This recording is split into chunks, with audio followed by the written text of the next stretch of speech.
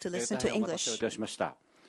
ただいまから記者会見を始めさ Thank you せていた very だきま much す。 for waiting. We would now like 第 to 二次世界 commence 大戦 this 中の press 最中に conference. 日 During 本 the 軍の捕 Pacific 虜とな War, った the 方 World た War ちを II, 招聘する these people have been 計画、 captured by the こ Japanese れを military 日米 and they had 草の become 根平和交 POW. 流プログラム And this is called U.S.-Japan Grassroots Invitation Program for Peace 2010 Exchange. から And this program 始まりました had started from 今年で 2010. 3回目 And で this is the third such program to be 7人の organized. 元 And today 捕虜の we have 皆さん 7 former そして prisoners of その war ご家族の and their 方が family members with 今 us. 回も来日さ They れてい are ます。 visiting Japan. 昨日は And 現場外 yesterday 務大臣と they も met 面会され with ておりま Foreign す。 Minister Gemba 戦時中の during the 捕 war. 虜の体験談、そして What they 今 have 回の experienced during the war 来日され as ての prisoners of 思い war and what they have その felt 他語ってい after ただき arriving in 後 Japan. ほど質問 We に would like them 答 to えていただ talk こ about うと their 思っておりま stories す。 and then answer 申し some 遅れました questions が、 later 企画 on. 員の私は露木でござ My い name ま is す。 Tsuyuki. I'm planning さて、 committee 時間 member も限 of ら the れており Japan ますの Press で、 Club.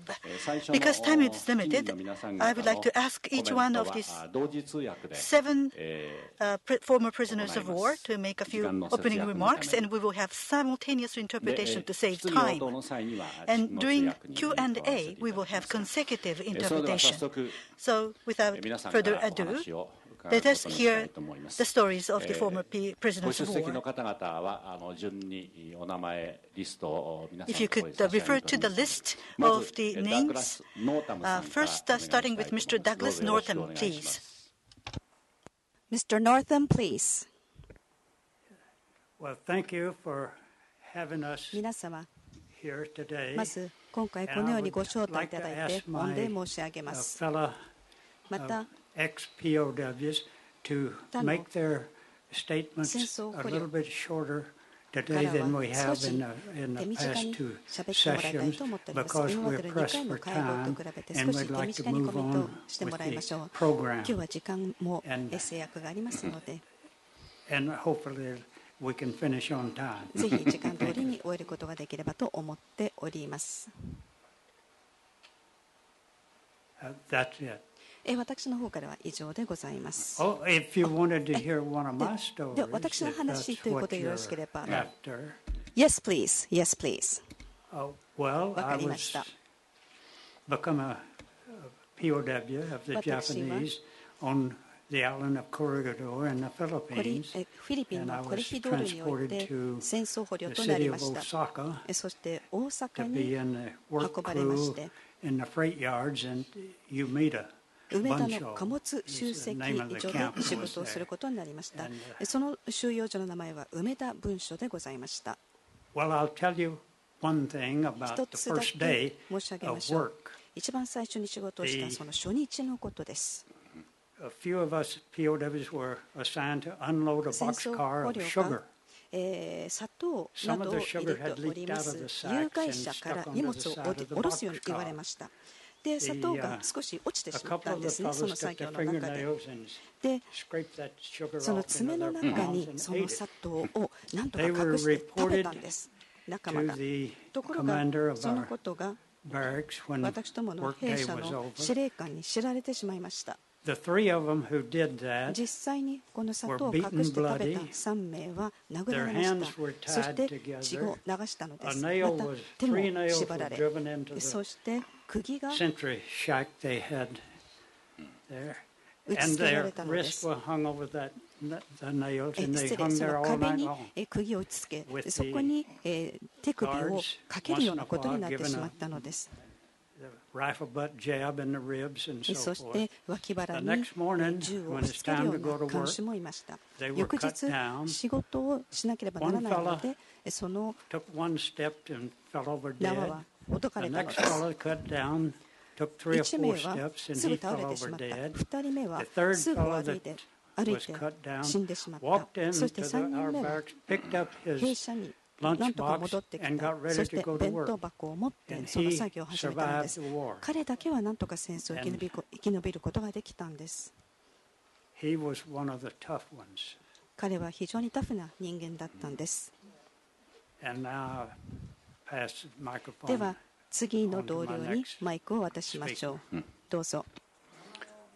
ではジョン・ジョージ・サマーズさん。Mr. George Summers, please. Like I said, my name is George George Summers. Summers Basically, I'm here で、私今回日本に because I 参 was りまし requested た。と to 言いますのも要 perform 請を or 受けたか talk らです。話をするようにと。 about the friendship program この平和 that is 交流 now プログラム。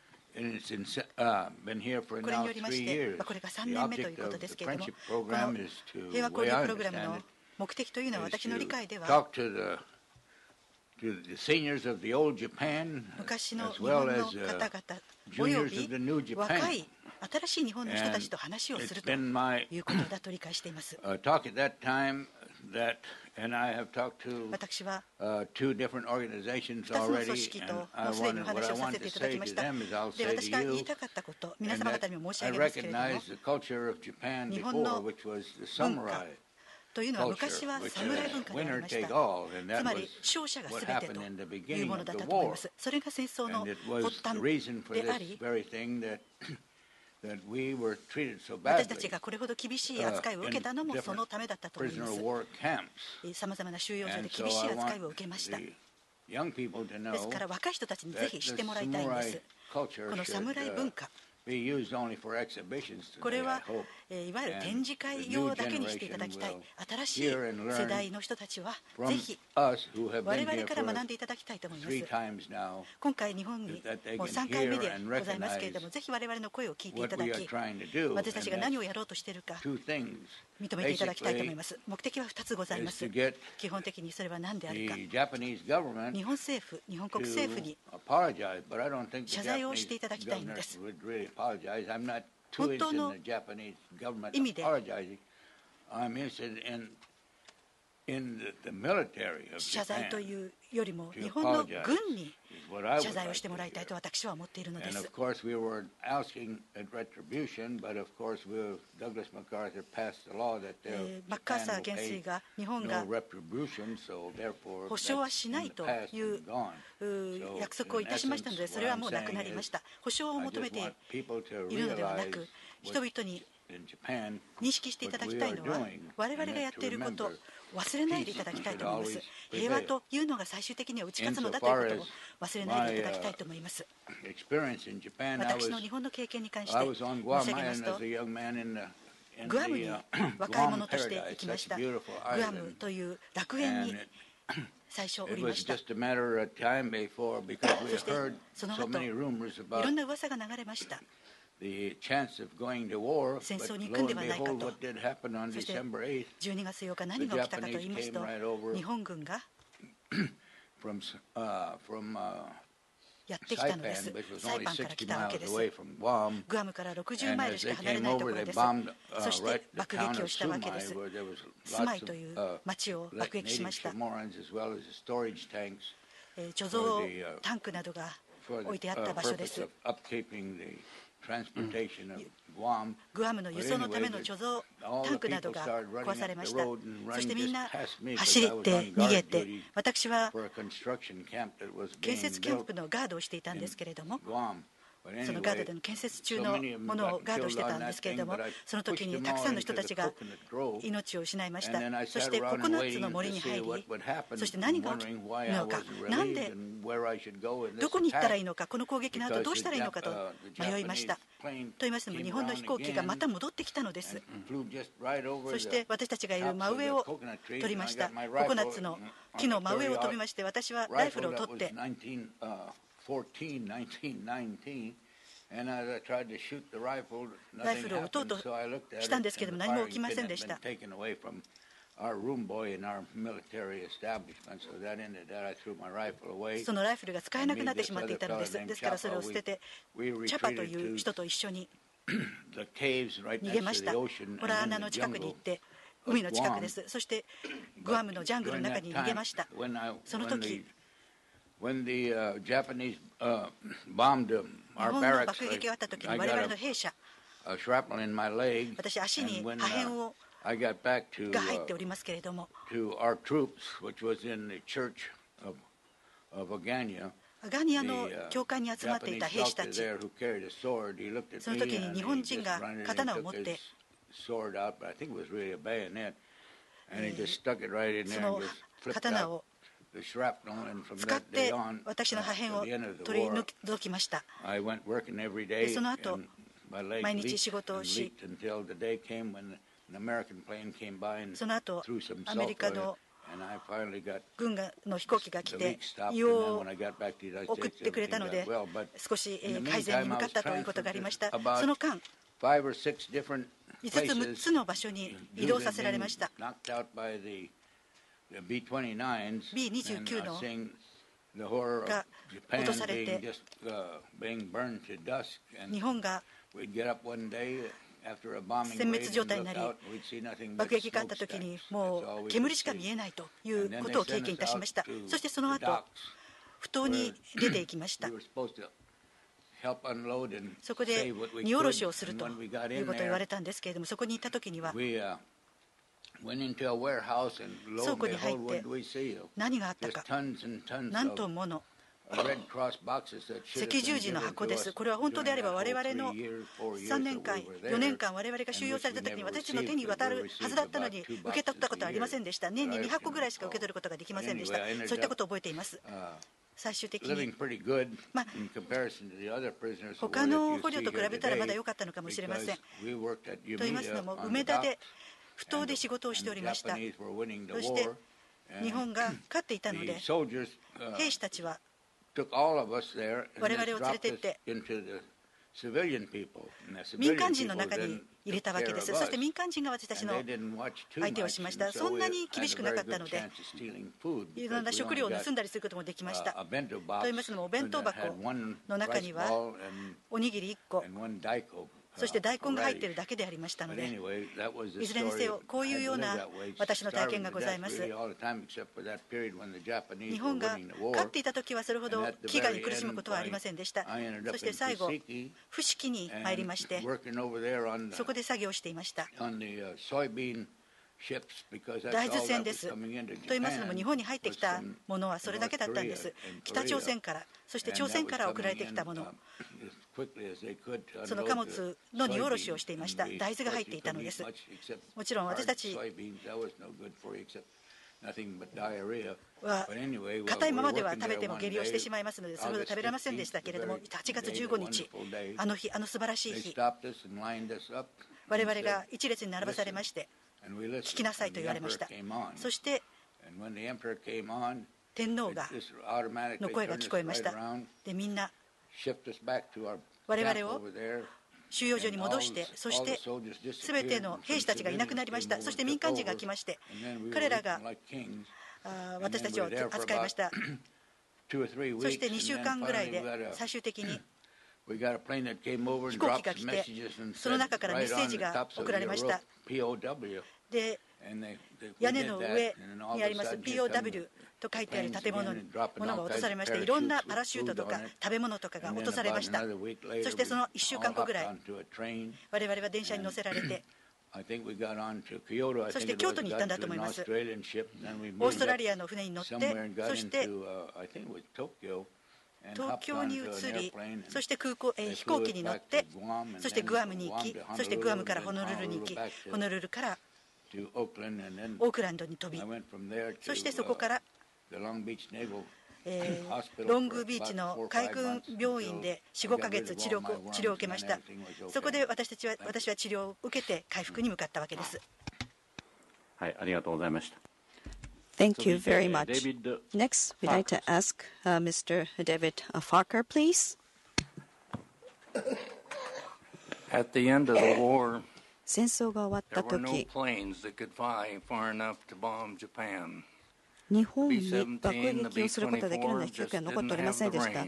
B17 とかでは飛行距離が足りないと、そこで B29、B29 という新たな飛行機が製造されたのです。B29 というのはこれが製造され、そして訓練も行われ、そしてそれを飛ばす飛行士の訓練を受けたと、サイパン、そしてテニアン、そしてグアムなどに飛行することになったのです。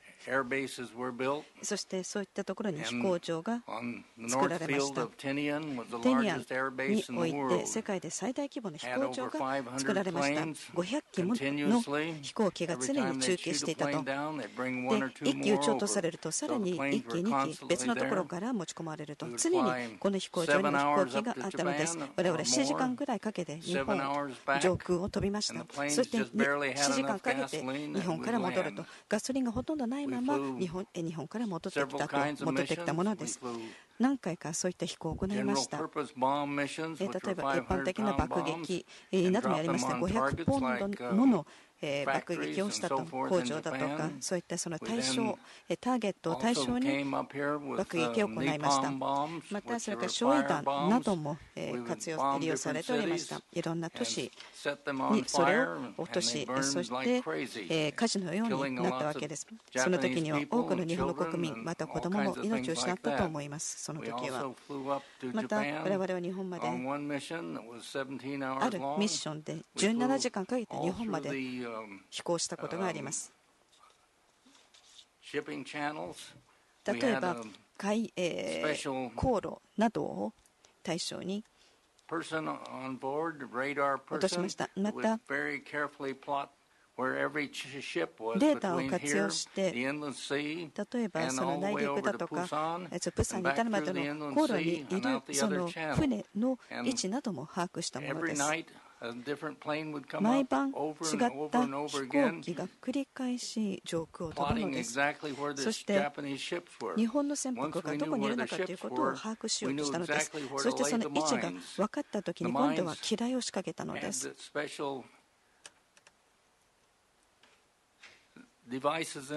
機雷には特別な仕掛けがありました。まずはその発動のための装置もあります。ただ海水が当然のことながらあるので、海水によってその機雷の発動装置がうまくいかないこともありました。また機雷には例えば大型船舶が近くに来たときにのみに発動するような装置もやりました。大型貨物船の時は発動しないようなそういった装置もあったのです。またランダムナンバーというものも使いました。これは乱数を使ったものです。例えば1つ、2つ目の船では発動しない。しかしながらこの乱数を使って、例えばその14隻目の例えば船で発動されるとか、なので機雷をその機雷の掃海を行ったとしても、結局この乱数によって死角をすれば多くの船が沈むことになりました。我々は日本が例えばさまざまな物資、そしてさまざまな物資が届かないようにしようとしたのです。戦争を続けられないように。さて、5月23日のことでした。その時我々は東京をターゲットとしておりました。西から東、東京を目指して飛行機を飛ばしていたと。ところがサーチライトに私どもの航空機が見つかってしまいました。そこで撃ち落とされたようです。左翼が火にが燃えてしまった。そしてパイロットはこれ以上飛行は無理だと、そこで脱出したんです。11名のパイロットがこの飛行隊から脱出いたしました。東京上空のことです。民間人によって発見され、そして収容所に連れて行かれました。今度は陸軍によって収容所に輸送されました。ちょうど帝国ホテルに近いところにあった収容所です。憲兵隊本部に連れて行かれたんです。そして憲兵隊本部所轄の収容所に収容されました。5月25日、26日から8月15日までそこに収容されました。8月15日に突然何かが変わったんです。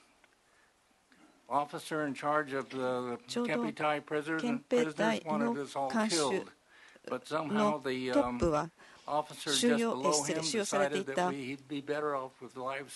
戦争捕虜をすべて殺そうと決めたんです。ところが、いや、戦争捕虜を殺してはならないということで、結局、東京湾の近くにあります、その別の地域に我々は運ばれたんです。大体15日くらいいたでしょうか。でも食料事情は大幅に改善されたし、体も洗うことができた、きれいな服を身につけることができた。そして50キロに落ちた体重も少しずつ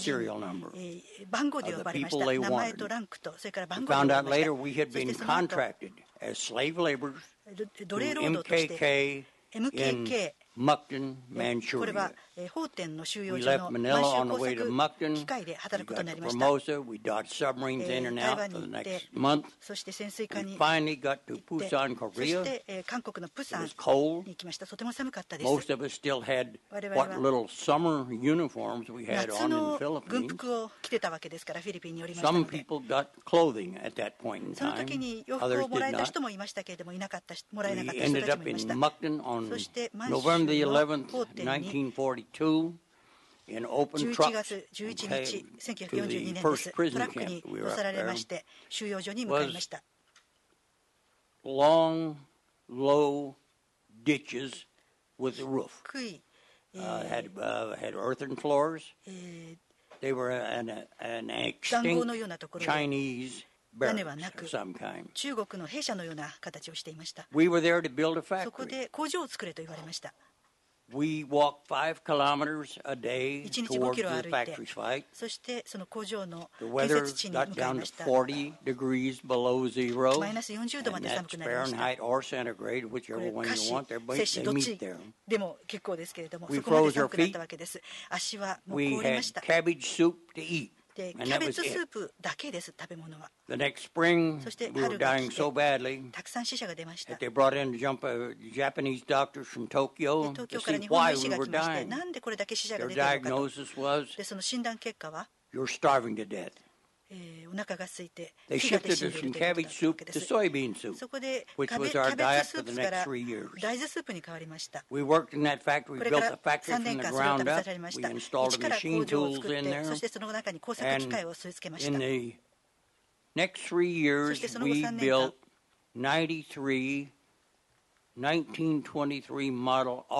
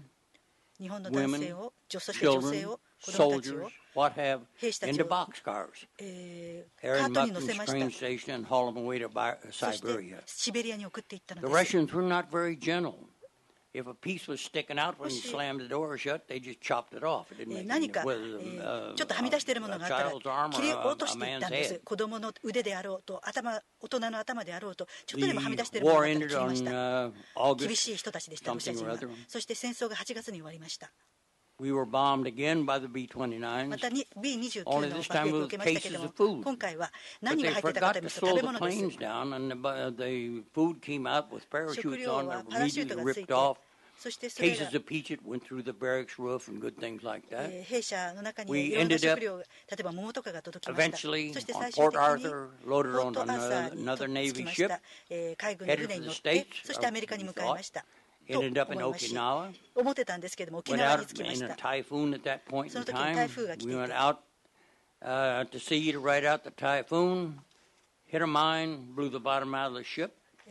機雷にぶつかってまた沖縄に戻ってしばらく沖縄に足止めになりました。ちょっと太らせるためだったのかもしれません。そこで44キロでした。私の体重は日本のキリン醸造所で私やロシア人たちは少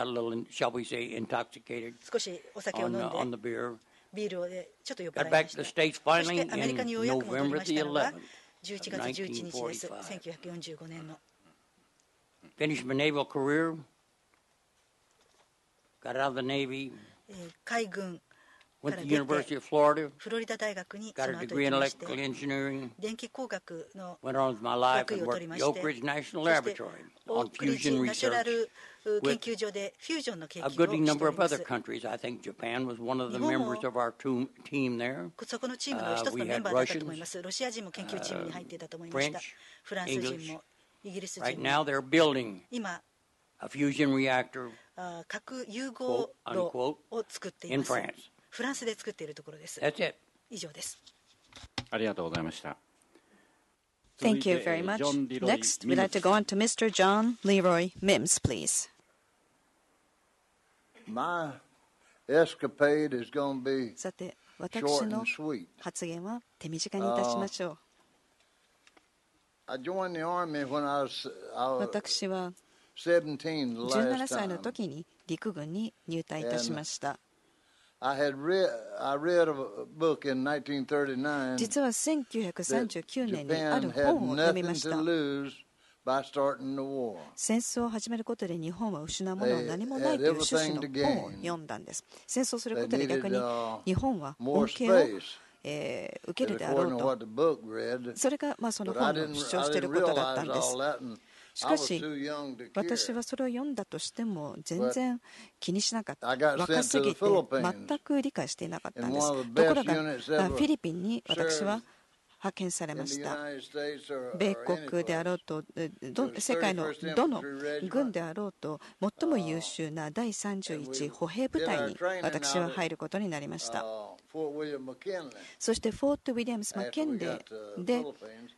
Now, the whole ship, 訓練を USS 受けました。 Republic, そしてフィリピンに that I 派遣 went さ over れ to た the と。 Philippines on そして USAT リパブリック号でフィリピンに派遣されました。 loaded from Angel Island, California. カリフォルニア They put から出港したんですけれども、 99% of them was too young to get in the service. 実は本来ならば入隊するには若すぎた人員が 99% を占めておりました。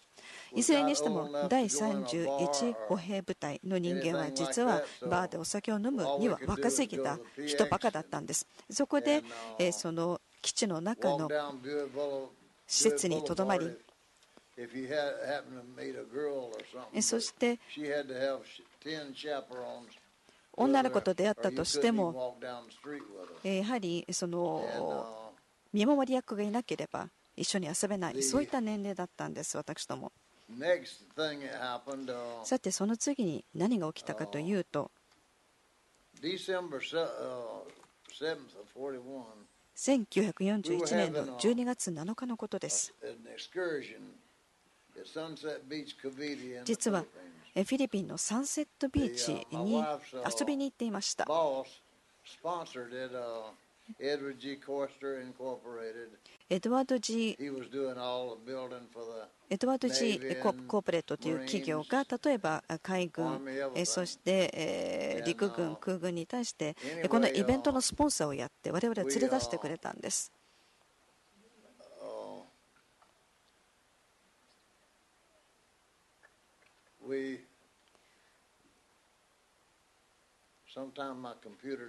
すいません、私のコンピューターがうまく機能しなくなったということでしょうか。70年前と比べるとちょっとパソコンの機能が劣っているようですが、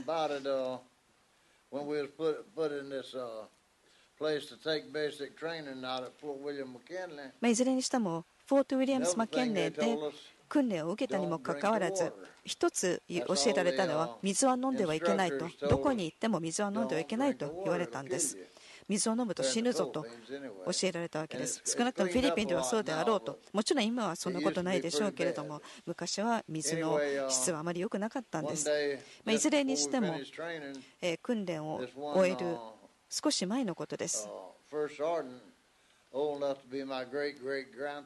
私の祖父、ひいおじいちゃんになるくらいの年齢の第一等軍曹が水なしでも生活できる方法を教えてやると言われたんですね。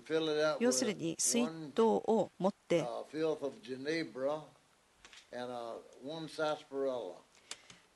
サスペラレというお酒を入れると、このサスペラレというお酒なんですけれども、水の代わりにこれを飲めと教えられていたのかもしれませんね。アル中にでもしようとしたんでしょうか、あの人は。いずれにしても私どもの研修官がやはり演習の指導を行っていました。で、水筒の中に我々はそのお酒を隠していたんです。ところがちょっと足元がふらついたので、その司令官はなんでお前らフラフラしているんだと怒られたんです。ところで、いや我々フラフラしてません、司令官こそフラフラしてるんじゃないですかと言い返したものです。さて12月8日の話に戻しましょう。いや7日でしょうか、12月7日のことでしょうか。日本が爆撃を行ったと、ありとあらゆる爆撃を仕掛けたわけです。も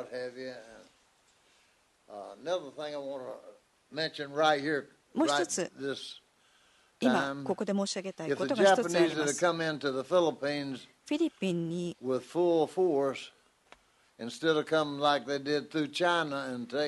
えば中国に対してやったようにフィリピンに対して全力を日本軍がもしもあの当時注入していたのであれば、おそらくフィリピンは全面的に陥落していたでしょう。でも日本はそうはしませんでした。例えば香港、シンガポール、また中国などを収めたときは全力を多分投入したということだと思うんですが、フィリピンは陥落させることができなかった。で、2人の日本軍の将軍たちが、大将たちがいたんですけれども、彼らは結局恥をかくことになりました。というのは、おそらくこの2人はアメリカ本土を爆撃するつもりだったんでしょうね。ドイツ勢もアメリカを狙っていた。でも我々はそれを防ぐことができた。フィリピンまでこういったその外国勢が来るのを我々は防ぐことができたんです。結局その日本の軍の大将が2人結局恥をかくことになったわけです。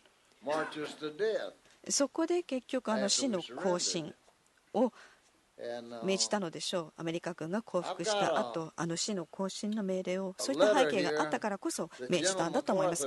実はある書簡が手元にあります。実はオーストラリアに行く前、マッカーサー将軍が私に委ねた書簡です。実は当時私はメッセンジャーだったんです。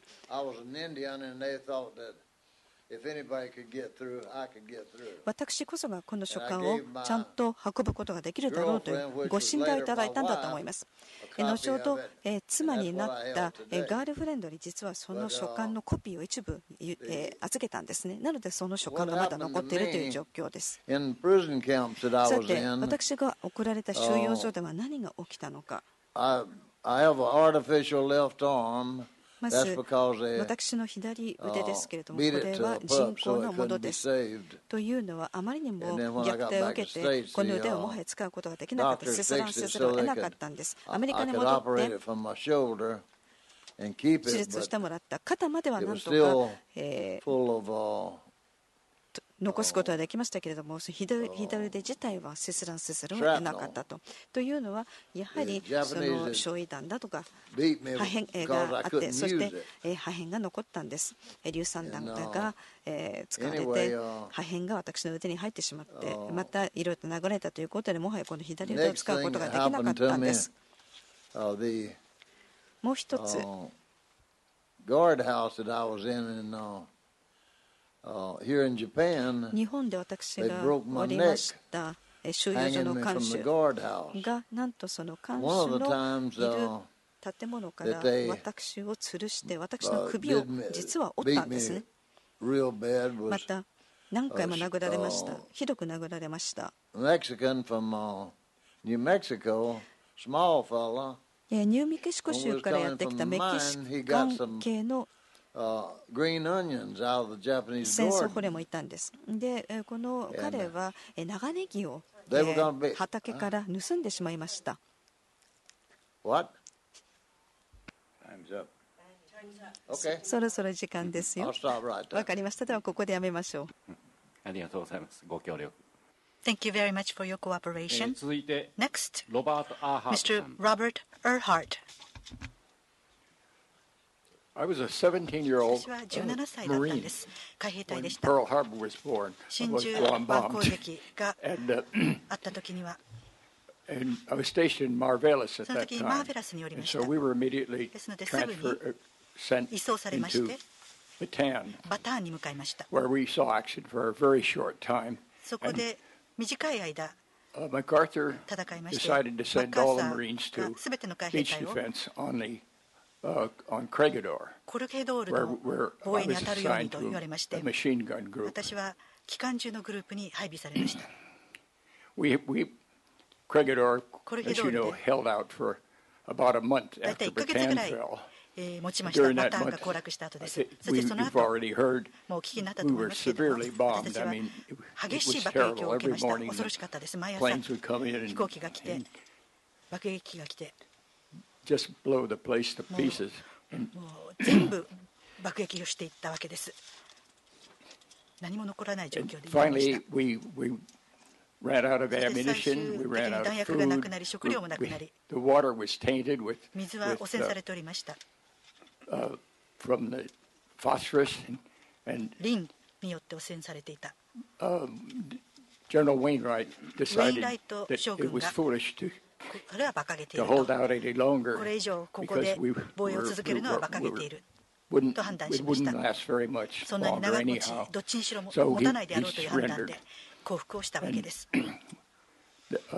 Our outfit was sent over to 92nd Garage, which was a Air 第 Force 92ガレージ空軍 landing field, という and we 着 we were there herded 陸 in like 場に集められました。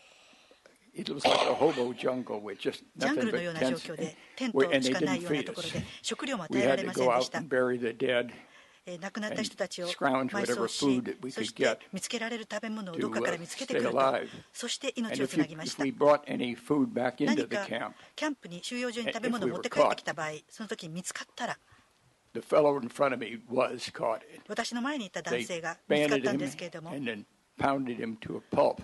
もうめちゃ So 叩 we きにし kind ま of した。 kind of discouraged us a bit. So we ate as much as we could while we were out on these details. 外に出かけてる Well, 時 we に were できるだ only け there 食べたけれども for- 持って帰らないように fortunately しまし for た just。ただそこにとどまってい a た month の or は so. 1ヶ月ぐらい And で then we were そしてその後は transferred また移送されまして、 Cabana to Juan. カバナト湾に And 向かいま the した。 trip there was そこ not ま as での bad 旅 as the は death march, 死 but の we 行 were 進ほどは悪くなかった herded けれど into も、しかしながら、 boxcars カ and ート packed に in so tight 入れ when ら a れまし man て died, ものすごく he ギ couldn't チギチでし fall た down. その中で誰かが死んだとしても倒れられないぐらいの有害者に After 入れられたわけ and で we す。 opened 狭い up 有害者に the そして first camp in Cabana to Juan. カバナト湾での And there, 最初の収 probably 容 the 所に worst 入れられま detail, したけれ we ども worked on a farm. 農地で the 仕事を food し from ま the した。 farm, で農地から得られる we 食 got 料 the vegetable tops and 野菜 and also once we'd get the hooves and things of some of を作りま of した。 the carabao that were slaughtered. So it wasn't long before そしてその後 dysentery broke out. Almost everybody had 赤痢が dysentery, and we almost all had すご beriberi. く蔓延し And て、ほ the とんどみん death な赤 rate 痢にかかりまし started た。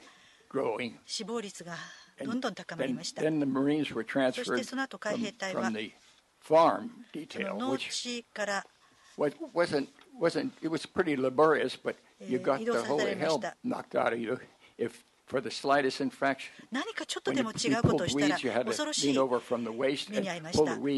例えば草をむしって、例えば運動しているときに足をきちっと例えばやらなければですね、銃で撃たれたり、銃剣で撃たれたり、叩かれたり、少しでも命令に従わないとひどい目に遭いました。そこにいたのが1年ぐらいでしょうか。そ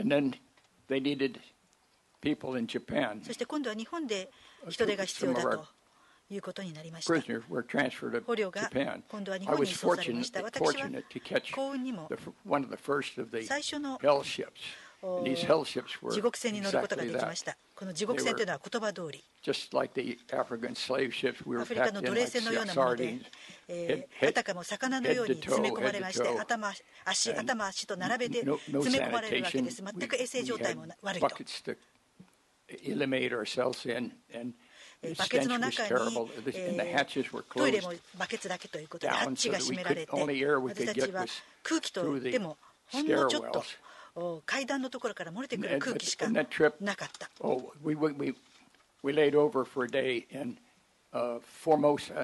そしてその後台湾に行き、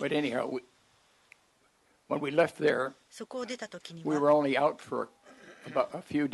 数日経ってたんですけれども、魚雷を受けました。アメリカの潜水艦の魚雷を受けました。ただ幸運だったのはまだ戦争の初頭であり、潜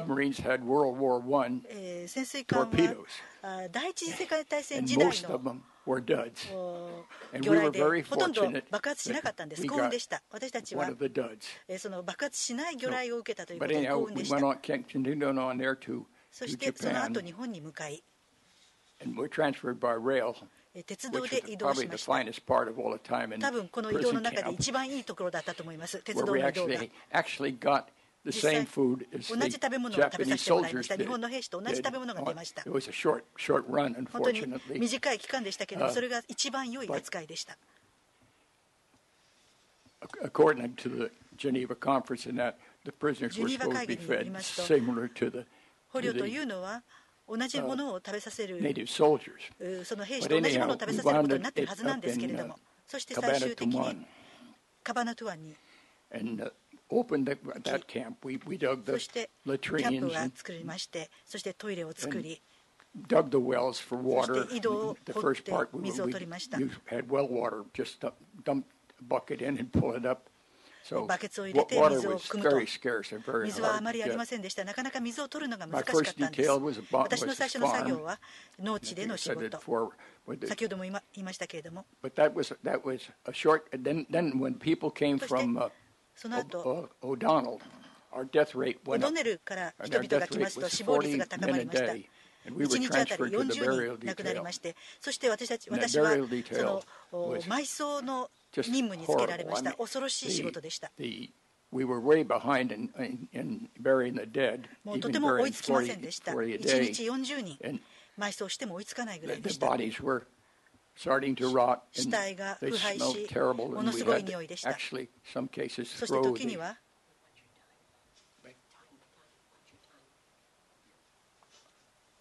こ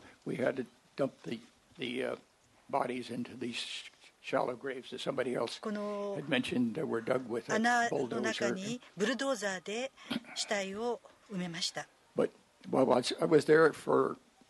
そこに大体1年ぐらいおりまして、その後地獄船で移送されたと先ほども申し上げました。桜島に向かいました。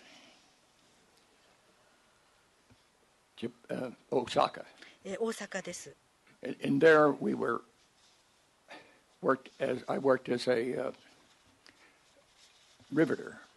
でリベットの担当になりました。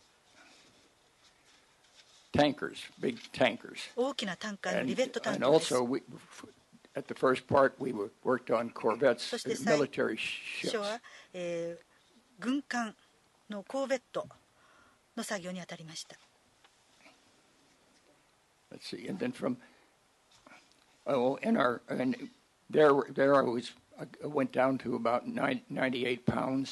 だいたい98ポンドぐらいまで体重が減り、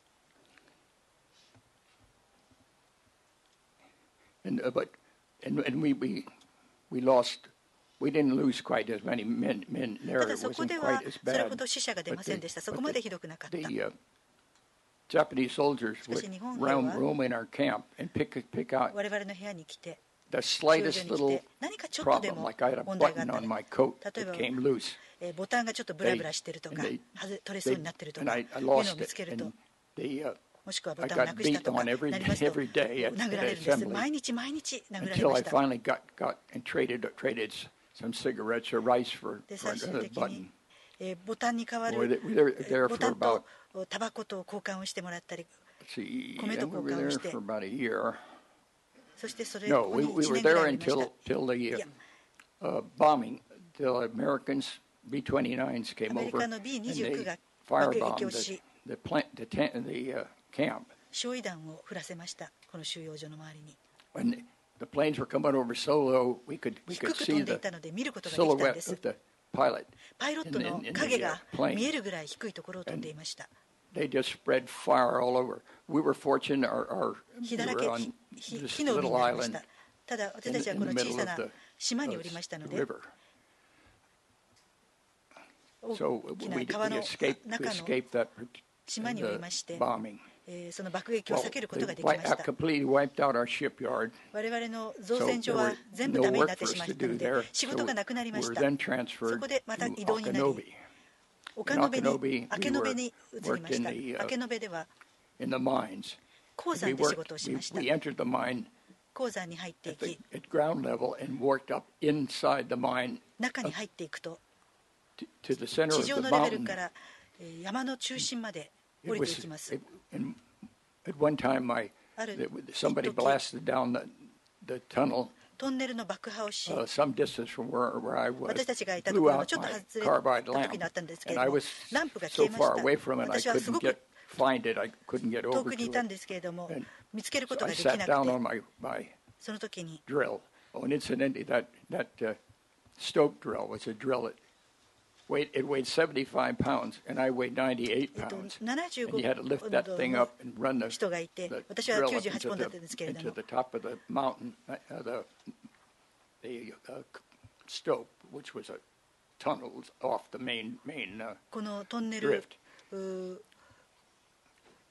And ドリルが75ポンドで私が90ポンドだったんですけれども、それを取りに、well, anyhow, 取って作業しま we した。 worked there. In this particular camp, we で weren't このキャンプで収容所 harassed では as much by それほどいじめられることはありませんでした。 the Japanese soldiers. 日本兵からのいじめはそれほど厳しくなかった。 But we were still suffering from dysentery and でも very and number of other diseases. すごく蔓延してて、他にもいろん We な病気 were が there 流行っていました。活気も just ありま about し a た。 year, yes. で And 1 then 年ぐらいそこにいて、 all of a sudden 急に the air raid stopped. 空 About 爆が every 止まりました。 couple of weeks, we'd hear the 2週間に一遍ぐらい B-29s, and sometimes we could even hear B-29 bombing in a distance. 音が聞こえ、 But all of a 遠い sudden ところ it で爆 stopped, 撃があるのが and we 聞こえて didn't たんですけども、 for いきなり止まり we ました。 didn't hear 1週 anything. 間ぐらい何も聞こえなく We な knew りました。 something was up. 何かがあるなと思っていました。 Finally, one of そし the て最 camp 終的に commander その収 told 容 us 所の that 長官が we didn't have こ to ういうふうに言い work ました。もう作 anymore. 業の必要はないと私たちは言われました。 And we noticed that all of the guards had で、すべ disappeared. ての監修、 So we knew 衛 that 兵がいなくなったので、 war was coming これは pretty 戦 much 争が coming to a close. 終わりに近づいたなと感じました。 So we took over the camp. そこで我々が収容所を今度は支配 And し、 it wasn't long, and the B-29s that were bombing us 今まで爆撃をしていた suddenly B29 came が over. One of them came over, やっ and て he きて、 bombed us, 今 but 度 he は bombed us with 何を落とし parachutes, たか、 with パラシュートのついた食料でし and た。 so we stayed in the camp そこ because で収容所 our に officer 私たちは told とど us まりました。 that 士官が it would be dangerous for us 我々として to は try to 自分たちで get to the ocean or 海 to に出るとか、 get out into the main part of the country. 国の本土に行くのは危険 But だ the と people 判断したん in です。ただ、 Okanobe were 明 much 延の gentler 人た than ち the は ones 優 in しかったです。 Osaka, and 大阪 so 他の人たちと比べて優しかったです。We did go out into で、私たちは Okanobe trade our 竹延の町に出てって、私たちのコードとか持っているものと物々交換をしました。例えば卵とか。Good, much better than just a bowl of rice and a little water with soy sauce in it, which was our soup. So, それしか今までなかったので、いろいろ交換をし I ま even した。 got to know one of the ladies there. 女性の一人とも知り合いになりまして、彼女のご主人は島で亡くなったということでした。Then we raided the warehouse そしてその後倉庫に行 rice き、 and 米 bean とか curd and それから whatever 豆 else 腐 they とか had in there. その他の And the 食料な cooks どを would 取りました。 cook for そして料理を all 24 hours a day. They had people running those things. しました。 And we opened the gates and 24時間 let the civilian Japanese people in. 民間 And 人、 they 日本 joined 人 us. も入ってきて And 加 so わりました。 it was probably the first time 多分初 they め were て really peaceful 本当に平和な雰 between 囲 the 気が Japanese 流れました。 and the Americans. 日本人とアメリカ人の間で平和が流れた初めての時だ But と思い anyhow, ま it す。 finally after that the hostilities stopped on August そして 15th 8月 around 15日に戦 that 争が終わりました。 we stayed there till September 私たちは 2nd 9月2 when 日までそこにと the どまりました。 surrender その時に occurred. 日本 And が as soon as the surrender 正式 occurred, に we commandeered 降 our 伏をして、 officers, そして commandeered a train, 士官 and が we were 鉄道を transferred to 用意をし、 Okinawa, 私たちは沖縄に移送されま transferred した。 to Yokohama. 横浜 And です。 they sprayed us with DDT. DDT のスプレーを受けました。 we boarded, 噴射されました。そして there we did get an airplane, and the plane took us to Guam, and on Guam we were transferred to a naval transport, 海軍の輸送手段を使って家に帰ることになりました。どうもありがとうございます。最後に Thank you very much. Last but not the least, Mr. John Real, please. My name is John Real. I was a prisoner for 3.5 years.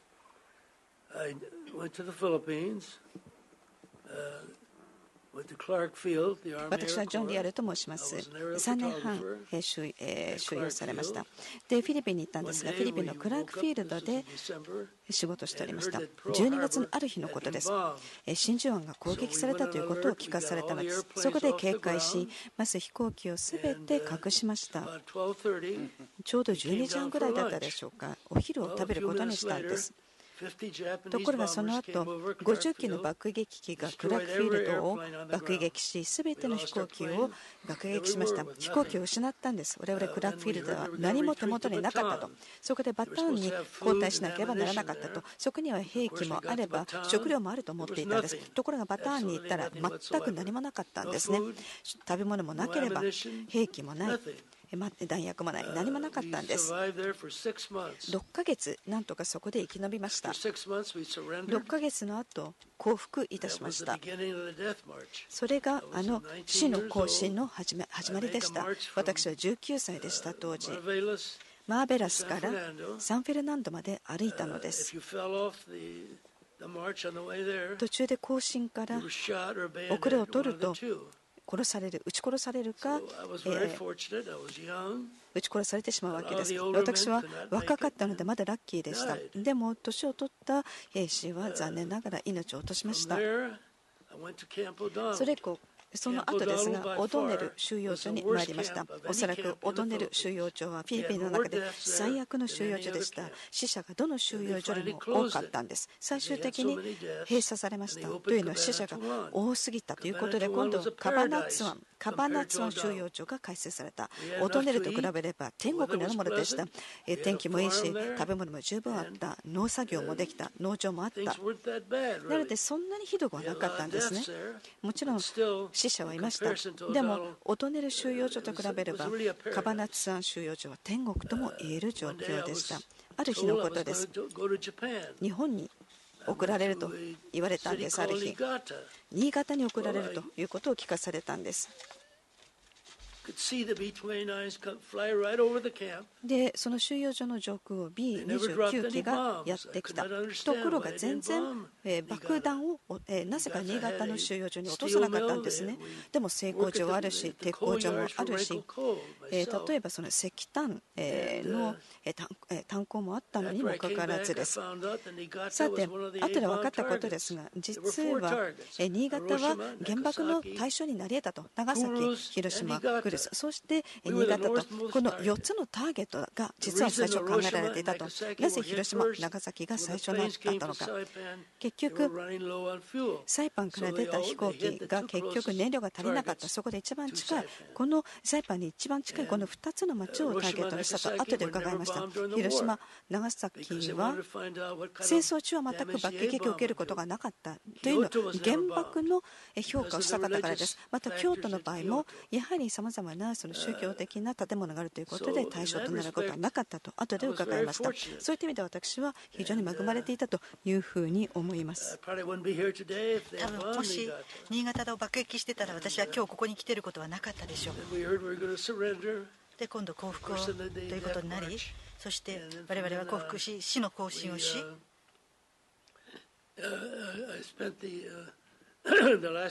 そして1年半は日本で新潟で過ごし、そしてある日衛兵がキャンプを出て行きました。ですから何か起きてるなと思いました。噂はありました。ロシアが参戦してきたと。トゥルーマンという人が大統領。ただトゥルーマンという名前は聞いたことがありませんでした。と言いますのも私たちが最初に軍隊に入るときはルーズベルトが大統領だったからです。で東京に避難をし、ヘルスタッソンがペンシルバニアの人ですけれども、この人がこの避難の担当をしました。鉄道で東京にまで連れてこられて、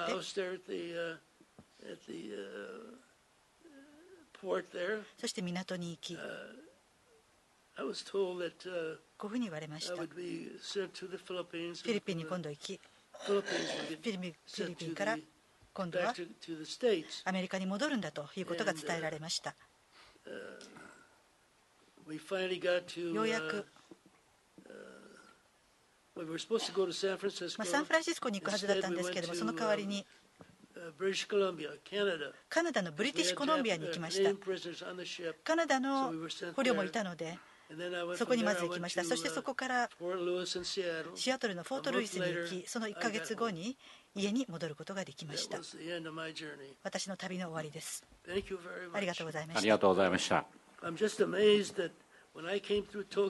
京に70年前来た時に何もなかったんです。しかし今日はすごく活気のある街になっております。そこでお招きいただきましたこと感謝申し上げます。本当に素晴らしい旅をさせていただきました。ありがとうございます。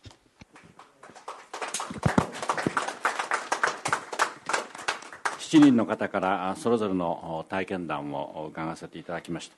日本軍と戦って、そして捕虜になり過酷な状況に置かれ、なおかつ、その後は味方の B29 をはじめとする爆撃機の空襲に怯えながら、敵地日本で捕虜の生活を送られた、こういうご体験なわけですけれども。Thank you very much. We heard from each of the 7 prisoners of war. They fought the Japanese, and they were forced to go through some very difficult periods, some very difficult situation as prisoners of war. And these gentlemen were also exposed to air raids by B-29, which are actually countrymen, their countrymen.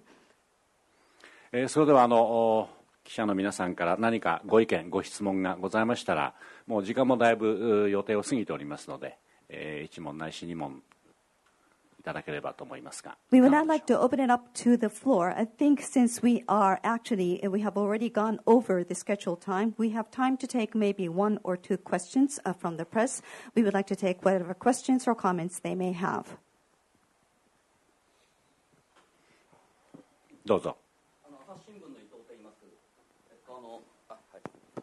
朝日新聞の伊藤と言います。私の更新を経験されたリアルさんにお伺いしたいんですけども。Thank you very much. My name is Ito. I'm with Asahi Shimbun newspaper. リアルさん。リアルさん。And my question is directed to Mr. Real, who actually experienced the Bataan Death March. So this question is for Mr. Real. 死の行進の時にどんなことを思いながら歩いていらっしゃったのかということが第一の質問です。そしてその戦争をひどい戦争を経験された身として、今の日本人に、何を伝えたいか、それが第二の質問です。以上です。So I have these two questions to Mr. Real. What were your thoughts as you were actually walking in that Bataan Death March? What were your thoughts? That's my first question. My second question is, what message would you like to convey to the Japanese people based on that horrific experience of the war? So these are my two questions to Mr. John Real. Thank you. Well, it was very chaotic.Nobody knew what to do. まず大変混乱に満ちておりました。誰も何が起きているのかわからない状況だったのです。We were told to start marching down the road, and we were never told that we were going to a railroad. So they were taking us 65 miles. で、まずその時にはとにかく歩けという指示がありました。そしてその鉄道を目指すということを言われたと。で、とにかくまずは65マイル最初更新させられました。The Filipinos tried to help us. They threw food to us, but the Japanese guards shot at them, so that stopped that. Gave us no water, no food. 65 miles. で、実は地元のフィリピン人たちは私どもを助けてくれようとしたんです。なので歩いている我々に対して例えば食べ物を投げ込んだりしてくれたんですが、それを見た日本兵はそのフィリピン人たちに対してそのフィリピン人たちを撃とうとしたわけです。そこで結局そのような支援は中断されてしまった。結局水もなく食べ物もなく65マイル歩かされました。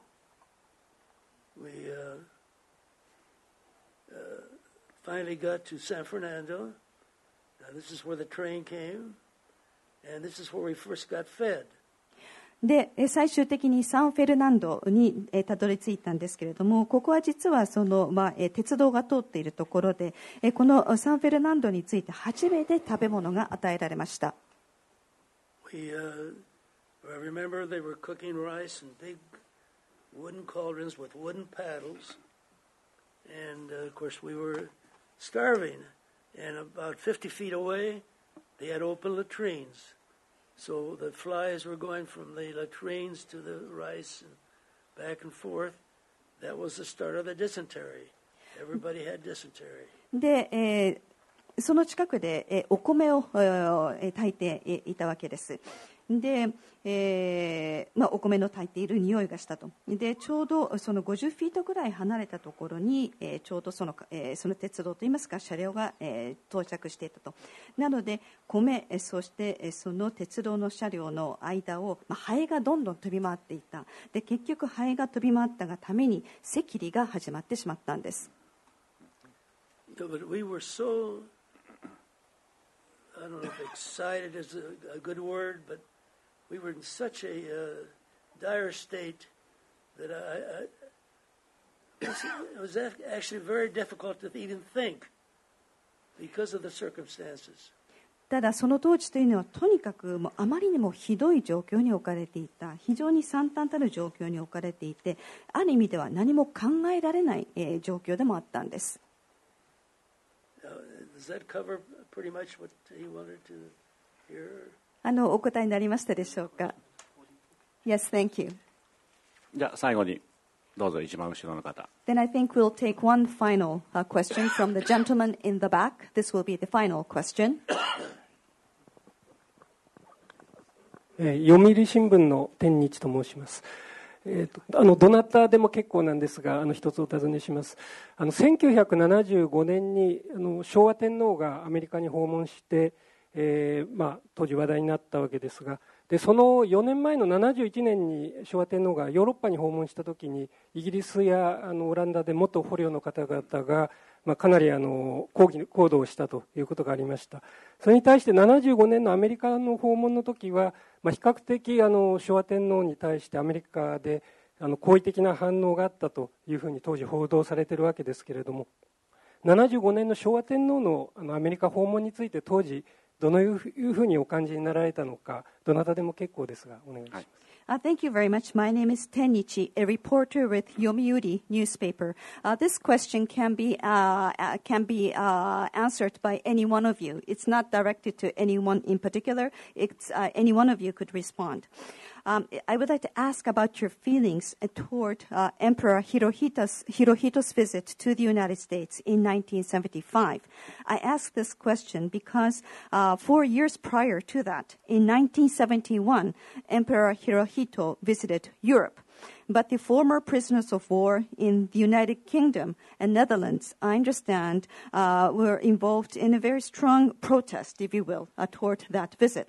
However, when Emperor Hirohito visited the United States in 1975, I understand that he was actually very warmly and positively received in the United States.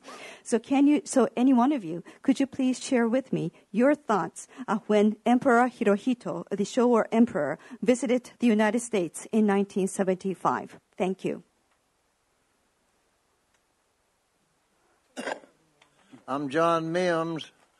I made the death march also, and we have no regrets against the United States that we can see. We did not show partiality to anybody that comes to the States. で、私はジョン・リロイ・ミムスと申します。私も死の行進を体験したものであります。はっきり申し上げられますが、アメリカを訪問する方、誰であれ、私どもは決して国籍で区別することなくお迎えしたいと思っています。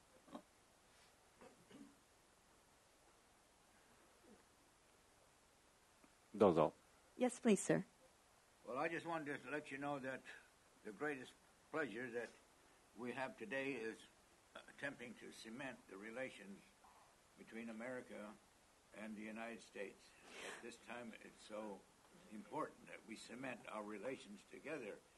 Insofar as I retired from the city of Anaheim in Orange County, California, but I hate to say this, I retired in 1978, but to this day, I never heard of Emperor Hirohito ever visiting the United States. So there I did not get very much attention at the media at that time.